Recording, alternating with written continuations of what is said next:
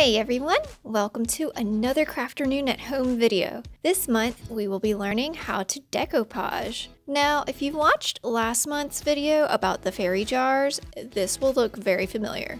But we're using those skills in a different way, which you can use to jazz up everyday objects. Let's go over what you'll need. First, you'll need clippings.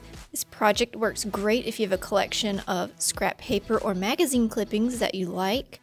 If you don't have these on hand, go through some old magazines or print some pictures off the computer. If you have a fun scrapbook paper laying around, those work really nicely too. Next you'll need glue.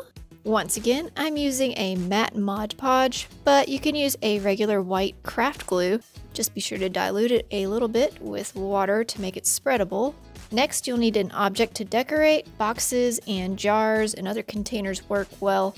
I've also done some nice hardcover sketchbooks and ceramic tiles. This time I'm using a small plastic container. Next up is cling wrap. This is optional but very useful if you have found that your clippings are getting wrinkled after applying the glue. And lastly, you will need plenty of time because glue needs to dry. Okay, let's get started. I've got my clippings all cut out, ready to go here. Thought I'd just cut out some stuff I like, aesthetic things, my hobbies, and stuff like that. It helps to have an idea on how you'll arrange these on the object before you go slathering glue everywhere. There's my vision. You might want to snap a photo of this for you to reference when you're gluing. Okay, now let's get started. This is the part where you need the most patience. I find that you get less wrinkles if you use light coats of Mod Podge in the beginning rather than huge wet layers. Just put one layer down, let it dry, and then start working on the next layer. Depending on the thickness of your paper, wrinkles are going to be inevitable. For example, tissue paper definitely wrinkles, but that can look really cool. But what if your favorite clipping of Taylor Swift from your pop music magazine gets all wrinkled once you put it down on the surface? That's not cool, man. Fear not, young Swiftie, because there's hope for you yet. While your object is still wet from the glue, you can place cling wrap on top of it and smooth it out. You can use either your hands or a slim and sturdy object like one of those store membership cards, and then that way nothing gets messy and your prized clipping is safe. Of course, this all depends on a number of factors. Magazine paper wrinkles pretty easily, so if you're able to color copy your clippings before you start gluing, you should be golden, because then you still have the magazine clipping and you can make infinite number of them.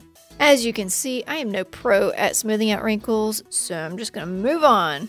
Alright, so keep doing this process until all your clippings are placed to your liking. 2 hours later. Alright, once that's dry, finish it off with one final coating of Mod Podge to seal it all in.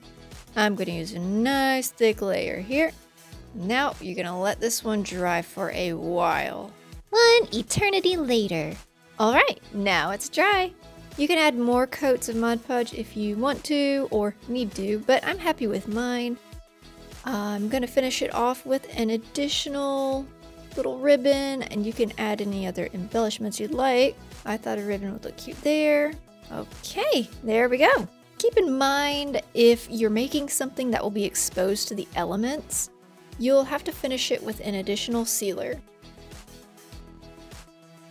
There are many sealers out there, from spray on to brush on, and for a variety of purposes. But if your object is just going to be inside, not really doing any reckless activities like this pencil cup of mine, then you can leave it as it is and you're done.